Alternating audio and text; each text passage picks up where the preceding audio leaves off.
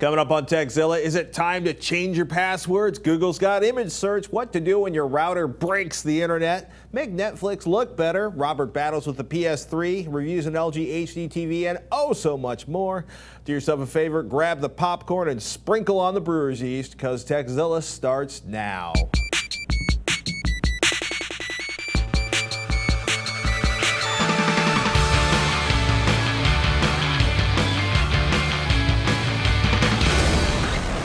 This episode of Techzilla is brought to you by Audible, West Host, and Thrillist. Just once, I want that little voice to go, ponies! I'm Patrick Norton. And I'm Robert Heron. Welcome to Techzilla, hands-on reviews of the latest tech and how to make the most out of the gear you've already got. Hey, whether you're a beginner or tech support for your friends and family, if you've got a question about tech or where the best Mexican food is here in the Bay Area, well, we've got several answers for you. Many hours you will spend eating. And if we don't, we'll track down someone who does. We are shooting this episode a week early so folks can get their vacation on next week. So we're pretty much gonna not has news. Well, our apologies. There are other places they could go. One of my personal favorites, Tech Meme, GigaOhm, PCMag.com, PCPro.com, Boy Genius Report, Gizmodo, and Gadget. You just won't have us taming the fire hose that is tech news, as story after story piles up and tries to eat your face. I use Reddit. Have it aggregate my news into one interesting list of stuff with all those categories. Is that list safe for work? Probably not, but I mean, I work for myself, so yeah, it's safe for work. No, you know, you can uncheck all the so-called naughty bits, all the good stuff. All the good stuff. You could do so. You could do a Reddit safe for work list. Reddit's amazing. Let your parents edit it for you. They'll get you set up. Just as we were going to tape today, Roger found and became mildly obsessed by Google search by image. It's pretty simple. Now you can explore the web in an entirely new way by beginning your Google search with an image. So try it now, images.google.com, and let's drag this thing up there. And look, it gave us the Tokyo Award flags. Interesting. Amazing. If you actually want to see something, you know, then it's got this bridge, and it's the Clifton Suspension Bridge drawing. But there are things that may be too subtle as of yet for Google Images. For example, me. So we got a lot of me, and then we get a lot of visually similar images, which is actually... you can find your doppelganger, man. This is okay. It's a dark background with a clone is available. Brown search, and I just love the fact that like this is a similar image to me wearing a scally cap. You know, I'm just call me crazy, but I'm just not seeing that being, yeah. I wonder how this compares to the results you'd see in TinEye, because that's a service so many people use for basically finding where did this image come from, and that's yet another one of those tools. Amazing. If you've never seen TinEye, T-I-N-E-Y-E. Yeah. Oh, I don't want to upload the image right now because we'll spend like 2 minutes waiting for that because the internet hates me. The tubes. I'm not going to demonstrate. TinEye.com. Check it out yourself. Jacob had a good question for us. Would you recommend OS X Lion to any Mac user? Could you ask us after we've installed it? We do not currently have access to developer versions. Why? Because we haven't signed up for them. Oh, okay. And Apple PR doesn't talk to us. No. But the people I know who are running it seem very excited about it, but they were also excited about every other version of OS X that has ever come out. New OSs are cool. I actually enjoy running a new OS. I love it. That's like except for Windows ME. Kind of nerd out on that stuff, but Windows ME sucks. I think I totally skipped that one. Yeah, I had to run it because of some hardware. XP in the Windows blood. Vista really sucked. Actually, I'm curious. I'm looking forward to seeing getting hands-on with OS X Lion. Roberto, by the way, had an interesting experience claiming his free games from the PlayStation Network. What happened, dude? Yeah, well, there's this whole deal going on right now. If you have a PlayStation and you've had the problems that they went through with their network and everything, well, I was one of those people who was trying to get their free games, and last night I was doing this, and this is part of their Welcome Back program. I downloaded 2 of my games, but one of them didn't appear in my games list, and it turns out the fix is pretty easy, but it wasn't very intuitive, and I basically will guide you through it right now. Now, from the cross media bar interface, look for the PlayStation Network logo there and select Account Management under that action. Then you select Transaction Management, and then the Services list. I'm telling you, it wasn't very intuitive. From there, you should see two options. You want to select the SECA, the Sony Computer Entertainment America promotion link, which then should let you select which of the two freebies is giving you grief. In my case, I think it was number 2 or number 1. I don't remember which one it was. Either way, you're going to get a screen like this, except where it says remaining 0, it'll say remaining 1, and then a link to go ahead and download it again. And then once you do that, you're good to go. That game should then appear in the list. It was pretty frustrating to just be selecting the things I wanted, and then suddenly one of them wasn't there. Also, you get a free 30-day free trial of PlayStation Plus. Basically, it's an automatic update feature for the whole game console. You get that for free, but I really feel it's a shame that feature isn't free beyond the 30-day trial. I understand some of the other features related to PlayStation Plus would want to be a paid-for thing, kind of like Xbox Gold or memberships to Xbox Live. However, that one feature for just doing automatic updates on the console would be, I think, a pretty nice thing to give away. A nice gift. A generous, please continue to give us money every month. I have to figure out what they're charging per month for that. I haven't looked, but I'm enjoying the free updates, automatic updates. Are you basically happy that the PlayStation Network is back? It is, because some of the games I had have downloadable content. Like I picked up LA Noire and a few others, and there's some free content for that. Now, I was unable to access any of it. Also, some of the games I had purchased, I needed the full version, and I was stuck with demo versions for a while. It was a really odd situation I was in. But yeah, I'm glad it's back. It's nice. It's something I paid for. I'm glad it's working again. I guess that's the bottom line on that. So the hacking and the cracking and the mayhem and the nightmare. That's going to go on forever.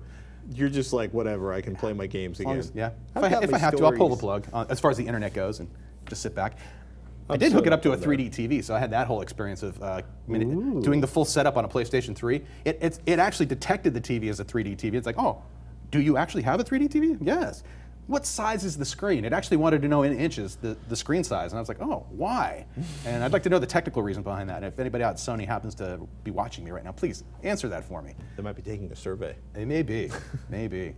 Router problems suck, or as Brody in Bend, Oregon has. Well, he's got an irritating one. He says, hello, Texilla crew. For the last week, I've been experiencing a problem with my D-Link DIR 825 gigabit router.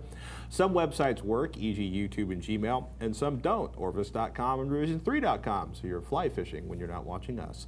I've factory reset the router, and the problem still persists. I know it's the router because when I plug my laptop directly into my cable modem, everything works. In the meantime, I've been using an old retired Linksys router, and I would like to get back on my D-Link as soon as possible. Brody in Bend, Oregon. Oh, I'm curious if it worked on the old router perfectly. Interesting. Yes. My initial thought was a DNS issue, a lookup issue. I've had a similar problem in the past with my internet provider, actually. One of their DNS numbers actually my primary one started failing, and I ended up not being able to hit a majority of the sites I was looking for. And then I started experimenting with things like OpenDNS, and I think Google actually provides a DNS benchmark tool that allows you to see which DNS around you can be used for the best performance.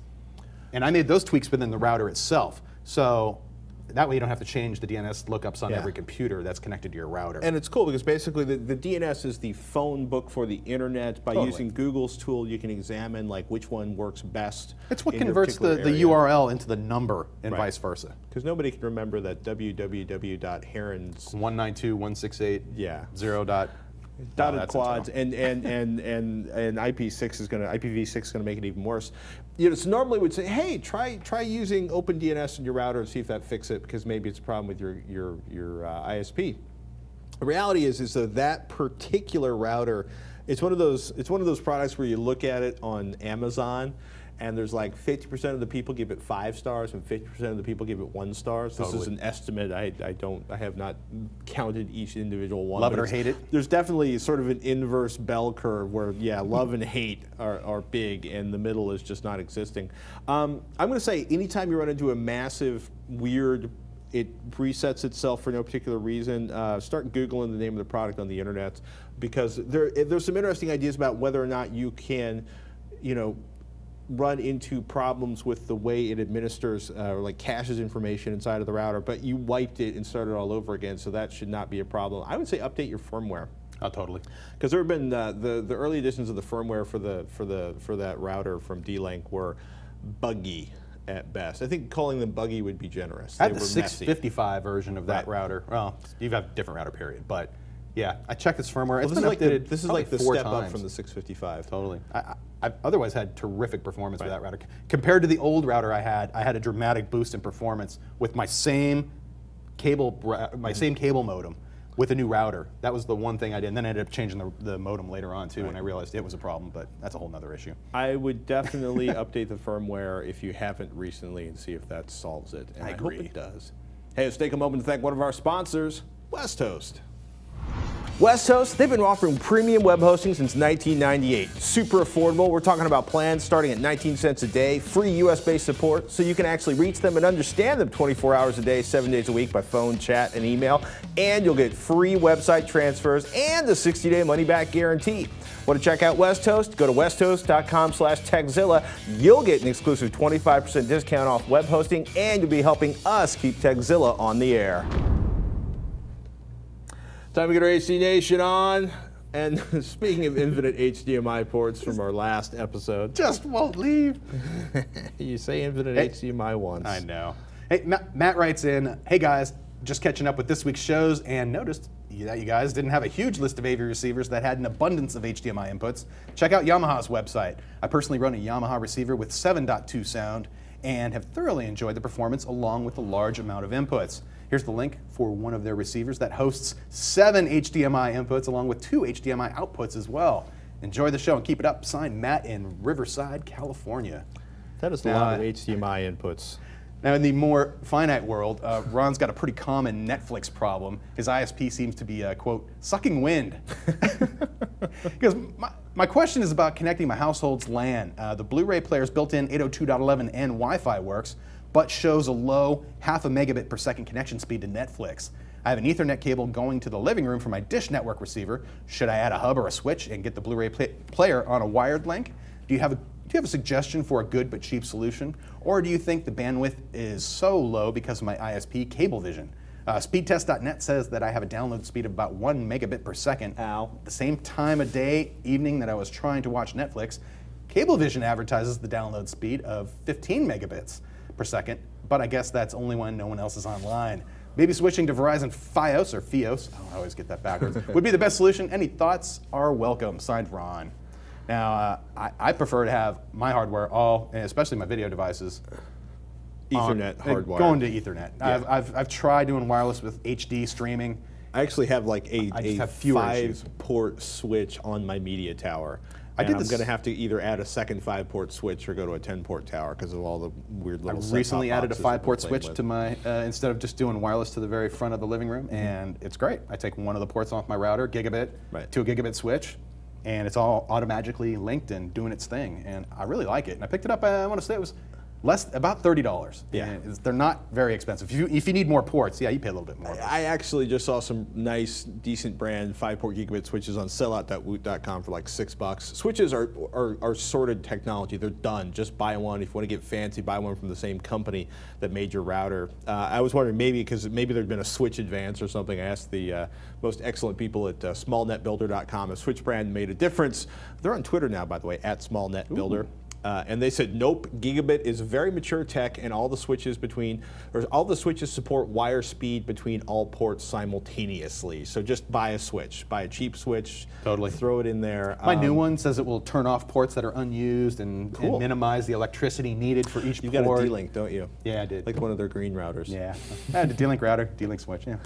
So, I mean, given how slow your speed test is, I got to say, did you run it over a hardwire connection to your router with nobody else in the house using the internet, right? Yeah. You did that, or because you don't want to do it over wireless. You want to make sure like Timmy isn't downloading something in the other room. You should probably call your ISP, call Cablevision, and say, hey, can you check my connection? Because sometimes either the physical provisioning, or I should say the computer provisioning or the physical wiring can have issues that drop your speed. Because it's funny, Netflix does now a monthly, since January, they started doing the Netflix, techblog.netflix.com does a monthly Netflix performance on top ISP networks. So you get this huge chart, which looks like this.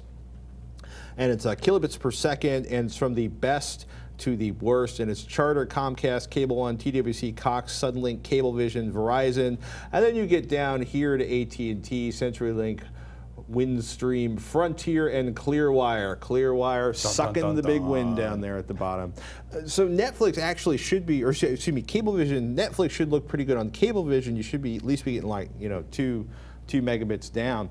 If you can try rebooting all the hardware too, the cable modem and the router together. It's sometimes if you have the voice and data all coming in one box, you can't really reboot those boxes. They have battery backups in them. They're not made to really be turned on and off. However, if you have the standalone cable modem, that's a good thing to try to redo. Unplug the cable modem, unplug the router, plug in the cable modem, plug in the router. Or if you have an old cable modem and it's been a while, maybe you've been using the same service for 5 years, see if they have a new version of the modem, and that can make a world of difference too. Is my cable modem DOCSIS 3.0? Can you verify that? Can a technician check my lines? Also, by the way, go into your Netflix account setting and look for the manage video quality settings.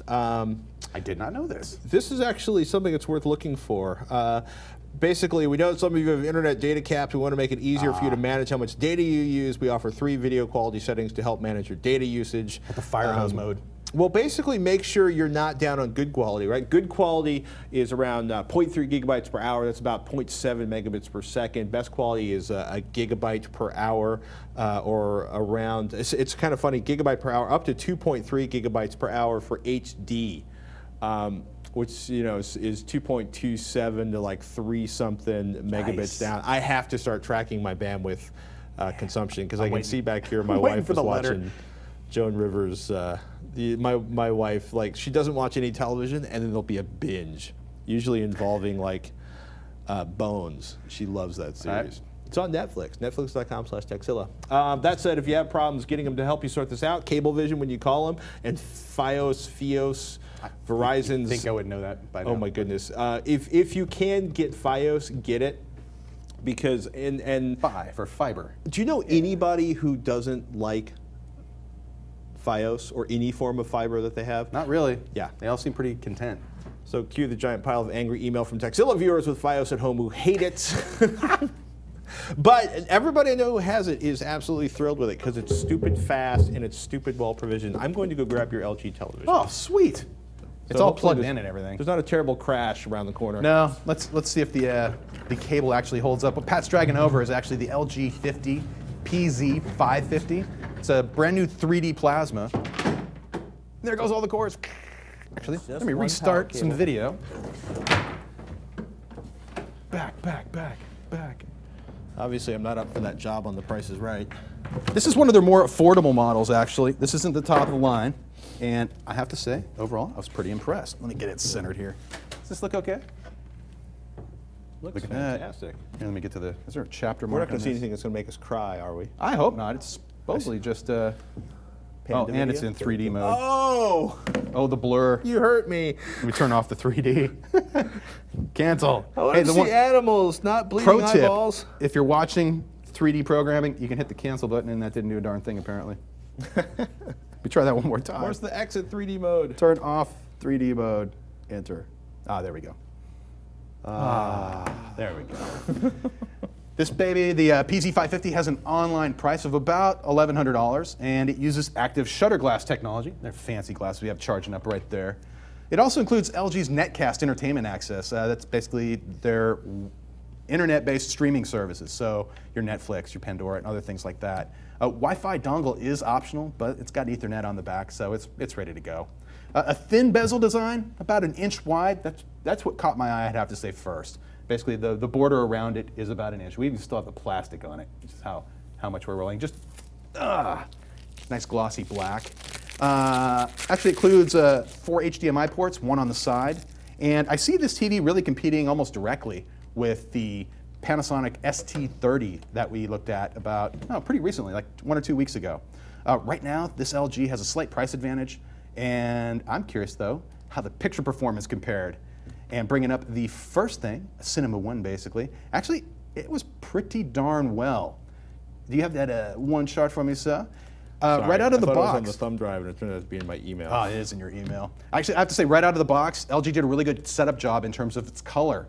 The primary and secondary color points, basically your red, blue, green, yellow, cyan, and magenta, they were pretty close to the targets that you want them to be at for HD video. And the default white balance, basically what the color of white is, in its cinema mode, it was too blue, but it was decent, especially compared to the ST30's default setup. You can see right there, the blue's a little jacked up, but the CIE... not the blue for me highlighting. The CIE chart down in the bottom center there, the nice colored triangle. Sorry. There we go.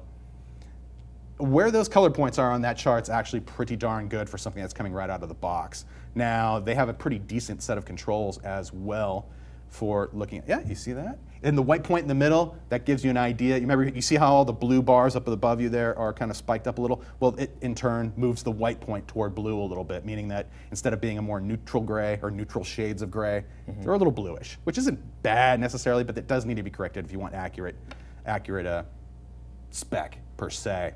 Now, cleaning up the white balance, you can see right there, with the tools available, I was able to dial that in and actually hammer down those blues a little bit. However, like you can see right there, especially at in this case, at the 60% mark, essentially, it was a little out of whack, and it was hard to get that to be correct. If I moved the 60 mark and got it right, something else would spike up. And I kept dancing around trying to get that just the way I wanted.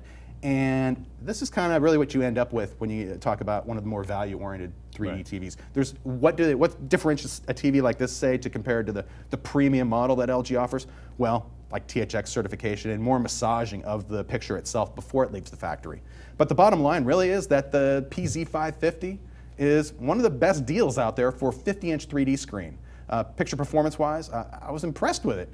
And Panasonic's similar spec ST30, when I compared it to that, that's really where I was like, wow, LG's doing a slightly better job in the mid-range than Panasonic in terms of their default setups. And the LG's a couple $100 less. What do you expect this to street for? Just barely over 1,000. It was like 1,012 or something, average street price. And the glasses run about $75, a little bit less than that. The prices keep dropping. Another difference I've also found between plasmas like these, the mid-range plasmas compared to the ultra high-end, is a filter that goes on the front. They actually make the filters on the more expensive TVs really dark, so that if this TV were letterboxed or something, you'd notice that the black of a letterbox bar would be a little bit more gray than it would be on a more expensive TV where they're using a darker front filter and just making it brighter from behind. And that's where I began to appreciate. But in a dark room, you wouldn't notice, really, you'd probably notice some differences, but there'd be less differences in a dark room compared to a bright room with these TVs and the more expensive cousins of theirs. So, ladies and gentlemen, yeah, another option for the mid-range. It's $1,000 for a 50-inch. Not bad. It looks for good. 1080p Netflix. I actually have this hooked up to their new 560 Blu-ray player. 670, excuse me, Wi-Fi Blu-ray player. But well, we'll show that off in upcoming episodes. We're gonna have like a giant comparison. The Blu-ray showdown's coming up. But first, now it's time for the new Blu-ray releases for the week of June 28th, 2011. First up, Lord of the Rings, the Motion Picture Trilogy Extended Editions. Last April, they released the trilogy on Blu-ray, but that was only the theatrical editions, which angered fans far and wide. Now those fans can rejoice, as the extended editions of this trilogy are now being released on Blu-ray. This release gets an MPEG-4 AVC codec, a 2.41:1 aspect ratio, and a DTS HD Master Audio 6.1 soundtrack. Each film comes with 4 different commentary tracks, and each film has its own feature-length making-of documentary. Plus, there are tons of featurettes going into various aspects of the production. Too many to list here.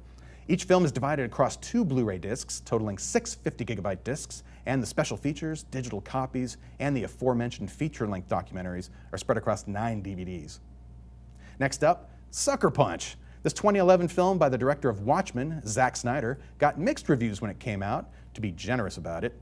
You can get the release in either the standard release or the extended edition, which adds 18 minutes of footage, bumps the rating from PG-13 to an R, and I'm told improves the film quite a bit.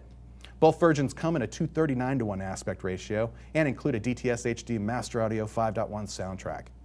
Extras include a 3-minute featurette about the soundtrack, 4 animated shorts, and the extended cut includes Maximum Movie Mode, an interactive video commentary that includes animated storyboards, interviews with Snyder, and more. Also released this week, Season of the Witch. This 2011 film takes place in the 14th century, starring Nicolas Cage as a knight that has to escort a suspected witch to a monastery. With an MPEG-4 AVC codec, 1.85:1 aspect ratio, and a DTS HD Master Audio 5.1 mix, this release also comes with a digital copy. Extras include a shocking alternate ending, deleted scenes, behind-the-scenes featurettes, audio commentaries, and more.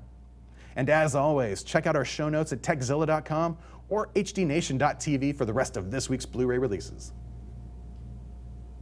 Now it's time to thank one of our sponsors, Audible. Audible.com. It is an amazing place to find digital audiobooks. They're the leading provider of downloadable digital audiobooks and spoken word entertainment. They've got over 75,000 titles to choose from. You can download them to your iPod, your MP3 player, play them back anywhere, anytime. They are so good for long plane rides and road trips. Choose from books in every genre: science fiction, thrillers, drama, comedy, business, history, and quite a few more. Do yourself a favor, go to audiblepodcast.com/Techzilla to get a free audiobook download of your choice when you sign up today. Again, go to audiblepodcast.com/Techzilla. You get a free audiobook and you'll keep Techzilla coming to you on the air. We hate more than, well, we just hate going more than a week or two without reminding you to back up your files, your stuff, your data. Do it, preferably offsite. Carbonite, good example. You can get a discount on that with Techzilla. But this week, we're going to get slightly paranoid in a slightly different way, thanks to Ryan in Naperville, Illinois. He says, hey, Techzilla, I don't think the recent doings of the LulzSec group, releasing 62,000 plus logins to various websites. I think it's time to remind everyone again how important it is to change your passwords frequently, how to choose good passwords, and how to use password services like KeePass to keep them all safe and memorized. Ryan in Naperville, Illinois. KeePass is good. I love it. He loves it. But the last time we mentioned it back in January or February, we got a few zillion emails about LastPass, or I should say LastPass. Andy summarized it up pretty good. Quote, LastPass offers the same service through much more secure methods. It is also cross-platform on Mac, Windows, and Linux, and is offered as a free service, but they have a premium service for a whopping $1 a month that allows you to also use it on Android, iOS, or BlackBerry, as well as the portable versions for carrying around on a thumb drive you can use on public computers. Frankly, we don't care what you use, although KeePass or LastPass is a lot easier than a giant dock of spreadsheets filled with passwords, which I have done. They also make it easier to regularly rotate passwords, which, along with avoiding obvious passwords like your name, your birthday, 1, 2, 3, 4, 5, the password is password, you get the idea. It should include a mix of numbers, letters, capitals, special keys, if allowed, or at least as many of those as the service will allow. I try to mix it up hard. Which well, you use KeePass. I do, and it has some terrific generation tools for just, you can select what will this field accept as far as characters go, you enter it, but most importantly, I can have it on my portable device. With the iPhone, you have to use a third-party device, but there's a free app that's written by the guys themselves for Android platform that I've recommended to my friends who use Android, and it's cross-platform for the other tools as well. Right. But I prefer the tools that include, if you're going to use it on a mobile device, I'd rather have the person who wrote the program to actually support the mobile app as well. And that's why a lot of people I know love 1Password. And that's what I'm probably going to set my mom up with, to be honest with you. 1Password from Mama. 1Password to rule them all. But any of these apps, what it encourages me to do is to use just, you can use up to 25 characters in your password. Well, it's going to be 25 characters then, or 24 just to be safe. I always wonder about sometimes, was it going to break? But the downside is if I don't have mobile access to that, or I don't have a way to get at that remotely, I can't guess that password. I'm not going to remember that password. Well, nobody's going to remember like *#7, lowercase a, capital Z, lowercase y, U87, ampersand, tilde. I mean, but LastPass or KeePass can, and one of the things that we should stress is you should be, you know, as I click here between random pages for LastPass and KeePass, you should take the time to change your passwords regularly, because sometimes people steal logins and passwords and they sit on them for months. And then suddenly they have a reason to play with them. And if you change your password every couple, 3 months, and it's a luck thing, it's a timing thing, but if you change your passwords regularly, then by the time they get to play around with your account, you will have already changed your passwords and they can't get in. That would be really nice. But I'm almost certain these apps can provide you with reminders to cycle your password anyway. So you may be even to automate it on some of them as well. So it will just do it for you, and then you don't even have to think about it. Although, no, you probably can't do that because you'll have to. Never mind. Just forget what I said. Well, But you can rotate the passwords easily. They're easy to use. They manage your passwords. They're secure. They're safe. They're a really smart idea, because there's nothing worse than finding out that company A lost your login and your password, and you use that for every other thing on the internet. That's where it gets dangerous. That would be bad. All right. So use good passwords. Change them regularly. Use LastPass or KeePass or 1Password. Keep your stuff secure. Right now, though, we got to thank one of our sponsors, Thrillist. You know how you have that one friend who always hooks you up with the cool new bands before anybody else has even heard of them? Thrillist, they're kind of like that, but for cool new stuff to do in your city.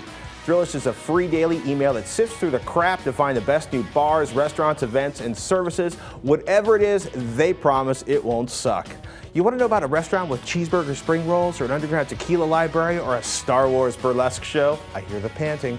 Plus, Thrillist even got a national version that'll hook you up with scoops on hot new gadgets, gear, and funny sites from all over the web. And do we mention that all of this is free? Do yourself a favor, go to Thrillist.com/TechZilla. You'll start getting Thrillist sweet, sweet knowledge right away, and you'll be helping support TechZilla and keep us coming to you twice a week, every week.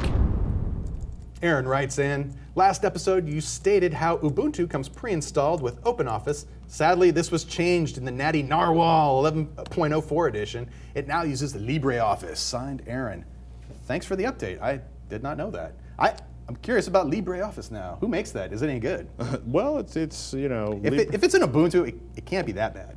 It's got to be pretty darn good, actually. You've obviously never heard a Vive versus Emacs argument. Basically, LibreOffice.org is the website if you want to check it out. And if you don't want to check it out, you just go to OpenOffice.org and donate that. I'm actually looking forward to playing around with this because I just got Ubuntu running on one of my spare notebooks, which is very excited. But LibreOffice looks like your usual giant pile of feature-rich open source joy. The Start Center I'm always a little nervous about. Anything with a Start Center scares me because of stuff I used in the past. And while we're talking open source, Joel J adds, "Hi TechZilla, I just recently watched the episode where a viewer asked about making his computer faster for a family in Mozambique. Patrick suggested a clean install for the popular open source Linux OS Ubuntu, but I have something a little bit faster. It is the variant cousin called Xubuntu. It runs the XFCE environment, sorry if I don't know the correct acronym for that, which is great for computers with low memory. My computer is currently running Xubuntu 10.4 LTS long-term support with an old Gateway Essential 550, old school, with 320 megabytes of RAM. The interface runs smoothly, although you may need to do a little tweaking depending on the situation. It runs most of the same things Ubuntu uses, such as gparted and codecs and flash installs. I hope this suggestion helps. I'm one of your young fans in high school." Joel, thank you so much for sending that in. Awesome. And xubuntu.org. So that's pretty cool, actually, the whole idea that they're continuing to figure out how to make it more and more accessible to more and more people, and that's up to 11.0.4. Speed, good. Yeah, well, you know, it also reminds me of the happy that is Puppy Linux. Oh. Hey, Luke writes in, thought you might be interested in this website. I found it today after watching the episode with Lloyd on and wondering myself what games I could play with my hardware. Well, check out system requirement slab.com/Cyril or Siri, excuse me. That URL. Just have to pick a game from the menu and click "Can you play it?" The online program checks your computer's hardware specs against the required specs of the game and says either a yes or a no. Signed, and it definitely says I like that. Your browser and OS are not supported if you try to run it on the OS 10. After trying to figure out a way to send a 30 gigabyte file, yep, that's me trying to run a Windows tool on an OS 10 30 machine. gig. After trying to figure out a way to send 30 gigabyte files over email a while back, we got a few responses like this one from Henrik. One solution could be to use a program like WinRAR to split the file into several smaller files. These can then be sent one by one. Of course, with a 30 gigabyte file, you would end up with lots of files, like thousands, and it would still take the same amount of time and bandwidth to upload. So maybe it wouldn't work great in this case, but for a 100 megabyte file, it's a nice trick. Best regards, Henrik in Sweden. 30 gig uploads. We'll I got a talk about that 32 in a gig second. USB key right there. I'm tempted just to overnight it to somebody for whatever that costs. There you go, done. Well, it's funny, like... It probably would take less than 24 hours. I don't know, anyway. Hey, and Triple 110 chimed in with another idea. In regards to sending large files over the internet, considering using a BitTorrent to send that file. Setting up a private tracker is really easy. You just need to know your public IP address and an available port. Then you would give the torrent file via email for their torrent client, and you're off. This way, the bandwidth can be managed, as well as being available to start and stop it. For more info, see the URL as follows with a bootstrike.com/articles/create-torrent. Signed, Triple 110. And we've got Nice. that link set up in the show notes. It's kind of funny, like one of the things I wanted to make sure we demonstrated, this is like the t1shopper.com download calculator. We're going to pretend we're uploading, so it's 30 gigabytes. Just keep thinking of caps, bandwidth caps. Well, bandwidth caps, and also actually out a bit of most home domestics, ISPs, most of your home service is slow, like 768K. It's 3 days, 21 hours, and 12 minutes to upload a 30 gigabyte file. If you're lucky to have 1.4 megabits up, you're still talking about 1 day, 22 hours, and 21 minutes. And this is best case, maximum, speed. Second day envelope. Yeah. It might be quicker. It might be quicker. Consider the envelope. Just saying. Split the postage. And I got to say, I haven't thought about spanning files with WinRAR or WinZip since like the 90s. Oh, it's still a fun. Remember spanning files across floppy disks? There's other reasons to span too. Eye. Oh, wow. I remember having a floppy drive that held like 77K on each disk.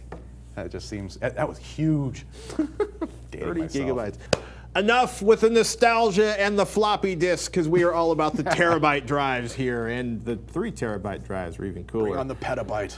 Got a question about USB versus USB 2.0 versus USB 3.0. Fire it in, because we're going to be talking about that when we come back from our break. We're going to be talking about, well, all sorts of other stuff, like your burning tech questions. We want to hear what you want to know about. Burning tech, a very urgent question, how to upload a somewhat smaller file or share it with your friends or create your very own perfectly legal torrent with stuff you own the copyright to. Techzilla@revision3.com is the email address, or you can post it on our Facebook page at facebook.com/techzilla. And of course, we're also on YouTube at youtube.com/TechHD. The man is choking, but he's staying here for you. Twitter. I'm trying. Twitter is @Techzilla, @Robert Heron. That's him, @Patrick Dorton. And the beloved @Veronica. Don't you die on me. No. Thanks so much for watching. I'm Patrick Dorton. I'm Robert Heron. Until next time, you've been watching Techzilla. Now you may don't die.